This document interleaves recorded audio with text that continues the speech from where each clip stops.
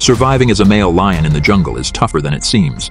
Earning the title King of the Jungle is rightfully earned. Shortly after birth, young males spend around 3 years within the pride, but their impending maturity prompts an unfriendly eviction by their dominant father. Young male lions, typically with their brothers, venture independently as subadults, tracking rival prides to scout for weaknesses, injuries, or signs of aging in dominant males.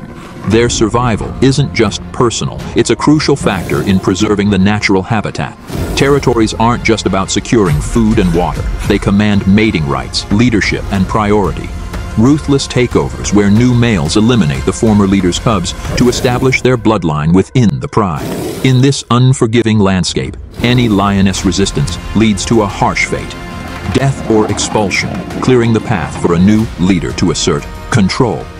If this video amazed you, subscribe and stay tuned for more.